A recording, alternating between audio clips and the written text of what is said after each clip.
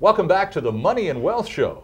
I'm Sterling Fox. Our special guest this week is cross-border investment specialist Dan Walkow from Sebank Capital Management in South Surrey, White Rock. And Dan, over the summer on this program, we were privileged to interview some very interesting characters from around the planet, many of whom the common denominator is what I'm getting at here was advising us to reconsider our attachment to the U.S. marketplace, suggesting there are other places in the world that might offer the same sort of interest. And they took great issue with the politics of the Obama administration and don't think that bodes well for the U.S. marketplace. Right. What do you make of all that? What do you see down the road, Obama or not?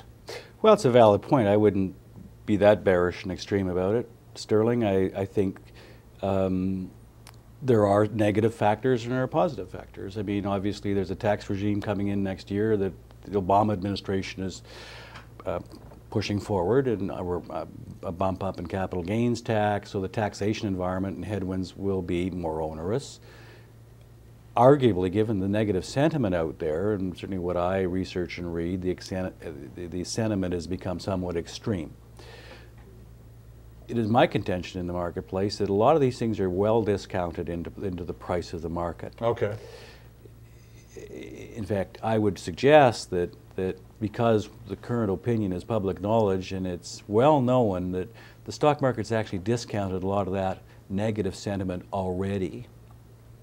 And as a consequence, the market, I think perhaps this is the issue best way explained, is that the stock market and the economy are two different things. Okay. The stock market and stock prices typically tend to discount economic issues well in advance of the actual event. Some say averaging about 6 months. 6 to 9 months. Okay.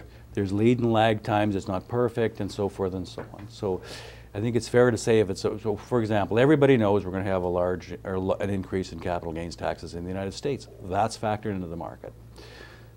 I don't necessarily agree with the commentators. I would be somewhat more bullish. I think that a lot of it has already been discounted depending on sectors. I think there are selected sectors that are great value in the United States, and I don't think you can paint it with a broad brush. Okay, and I think a lot of that animosity towards the U.S. marketplace is specifically aimed at the economic policies of the current administration. And come November, we may see some changes in that dynamic, and that's only a few weeks away. Well, you know, a classic example, when Obama came in with the health care issue and the bill, which was passed, there was huge negative sentiment about the American healthcare industry going to, down and never recovering. Right. Well, guess what? It's recovering just fine. And there are great investment opportunities to make money in the American healthcare business.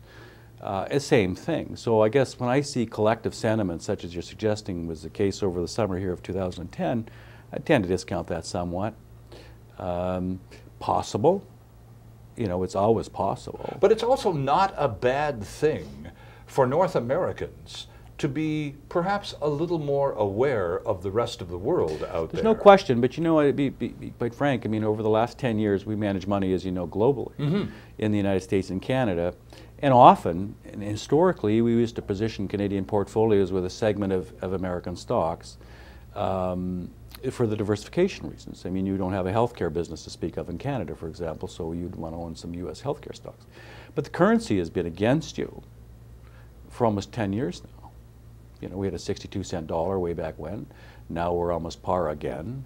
So the headwinds have been somewhat negative for Canadian investors going through and investing in U.S. dollars. Let me pick up on that, because you mentioned just before we started this program today, we were talking about at the beginning of September how gold was in near record territory, and you said, but hey, do some currency conversions and look back historically. Right. It's not as high as perhaps it's being cracked up to be in the newspapers. Tell us about that. Well, it's the current generation. I mean, I started in the business. I mean, it'll tell you how old I am.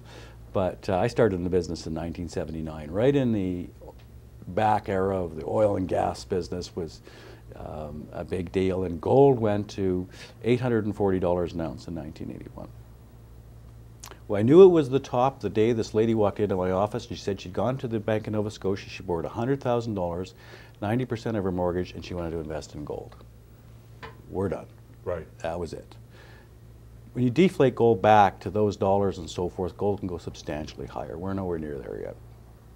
And what would then, all those mathematical considerations taken in, what would an all-time high for gold look like in this fall of 2010?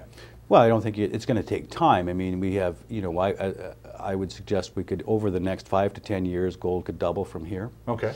And the simple reason is that all the world has to recapitalize this debt, right, that's being expended and so forth. As you probably know, there's only 3 ways they can do it. They can borrow, the American government can borrow the money, they can tax it, or they can print it. Mm-hmm. So we're going to, and that's true of Europe. Option 3 seems to be at play the most right now. And same with Europeans and so forth. Sure. If people think there's a lot of money being printed now, let me suggest this: they ain't seen nothing yet. Do you mean there's more to come? How else are you going to do it? Okay. Well, I don't know whether that's a good thing to look forward to or not, Dan, but it's certainly not going to be dull. Sterling, we've been through it before. Rising inflation because of money supply. The problem isn't, without getting technical, and I know our time is limited, but they're printing the money. The problem is, there's no problem with the monetary supply. It's the velocity of money. Like you see, people aren't borrowing and lending and churning that money around in the economy. So the next step these governments will take will be measures to amplify the velocity of money. Lots of money being printed, but nobody's doing anything with it. Sure. But hoarding it. So they got to get it moved, and they will address it. Our special guest this week on the Money and Wealth Show has been international cross-border money manager Dan Walkow from Sebank Capital Management in South Surrey, White Rock. Mr. Walkow, Dan, thanks so much for joining us, sir. My pleasure, A most Sterling. informative conversation. We'll have you back. For sure. And we'll be right back.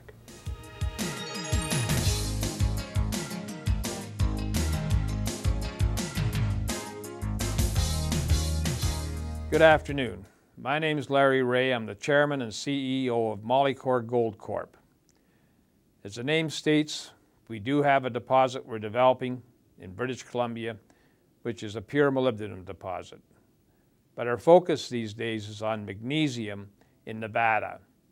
Through serendipity, we discovered a large deposit of magnesium running about 10% with a high purity and consists of about 256 million tonnes at this time, 52 billion pounds. Our main emphasis is to move this project forward by beginning a drill program later this year in which we can increase the integrity of the resources into the indicated and inferred, as well as increase the resource itself. For further information, please visit our website at molycorp.com or phone us at 604-531-9639.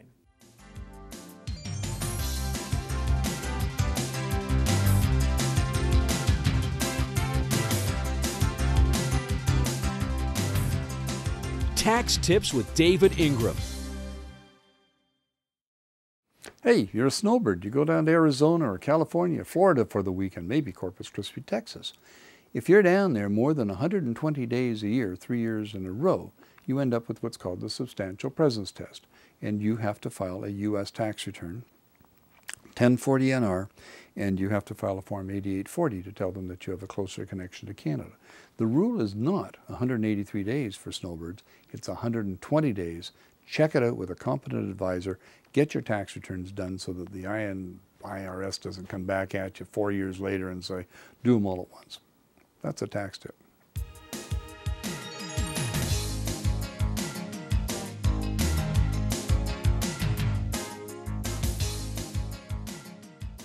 And that's our program for this week. Our thanks to David Ingram and to our special guest, Dan Walkow. And thank you for joining us. If you have some thoughts about today's show that you'd like to share with us, please send them along to comments@themoneyandwealthshow.com. I'm Sterling Fox. See you next time.